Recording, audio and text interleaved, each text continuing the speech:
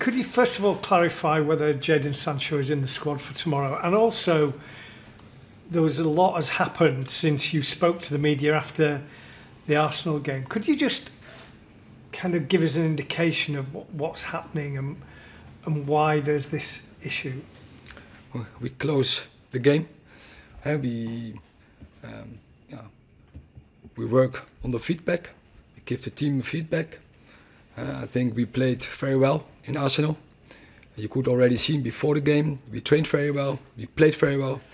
I think we deserved much more in Arsenal. It was not on our side.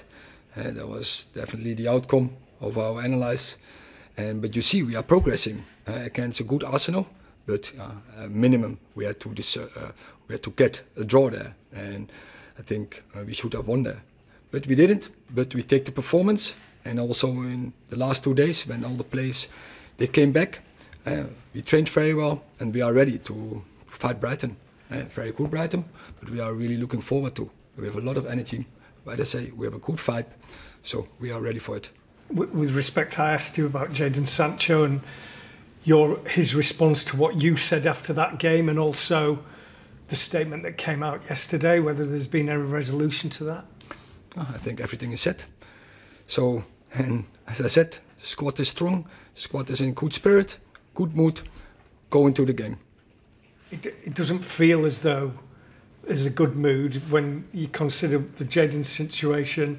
Anthony obviously is not available to you. How can the squad be in? They are very good because you have sometimes setbacks in seasons.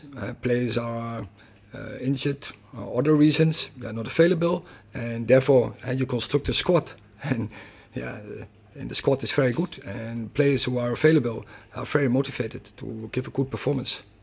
Erik, can you give us an insight into who is available for this game then? Alessandro Martinez, is he okay to play? Yes. No issues with his injury anymore then? No. Victor Lindelof's okay? Yes. Mason Mount? No. Rafael Varane? No, but both are in a good place. They are, I think, shortly before a return. Can I ask you about Harry Maguire as well? The England manager Gareth Southgate and Harry's mum actually have spoken out about some of the abuse that Harry's received over the last few weeks, months, even years for Harry, the way it's been going. How have you supported him through this situation? You see him on a day-to-day basis here around the club. Yeah, but I think already I've said many times, it's disrespectful. He doesn't deserve it. He's a great player. He's given great performances. It's crazy, but it's how it works. And Harry has to block this by performances. And obviously, Harry said as well that he feels he's able to cope with the criticism, the scrutiny, the abuse on a day-to-day basis. Like I say, being here around him, how do you see him dealing with that? Yeah, good, but it's unjustified. If you see his career, it's a great career, and it has a lot to come. And as I said, he has to block it by good performances. Thank you. Hi, Erik. How much do you feel sometimes a bit of a father figure to some of these players? All the management you have to do around them, it's not just what they're doing on the training pitch, is it? No, it's also you live with the generation. It's about team constructions, the group dynamic, but it's always about team. And team is ahead of anything else. But in that team, anyone plays his role, and anyone is different, has different characters, and you have to manage those characters. But also, as I said, the team is always above anything else. And we know that you can have a very, very strict line sometimes. Do you stick to that with these players, or have you been able to give a bit more leeway to some than others?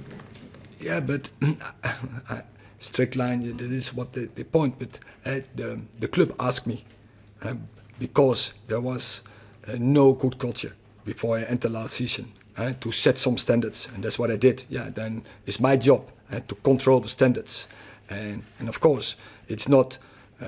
It's never have been as well that someone when you make one mistake. No, there is a whole process before you come to a certain outcome about strict lines. But if staff of players or whatever who, if they is there's a structure to cross lines, you have to be strong, absolutely. And you mentioned there about culture and how the club's changed since you arrived. Of course, Brighton was your first Premier League game. Where do you see this team now against Brighton again compared to when you first started? Oh, I love it to play them, because it's typical, and we had 2 great games in spring against them. You saw it was really head-to-head. We know we have to play tomorrow to our best, because they will let you sacrifice and suffer, but also it gives you a lot of options. So I'm really looking forward to go into that fight. Thank you. Okay, well, Sorry. last Hi. question in this Erik, section. do you have an idea how long Anthony may be away from the club? No idea. Have you spoken to him over the last few days? Is he okay? Of course, he's disappointed, but he is okay.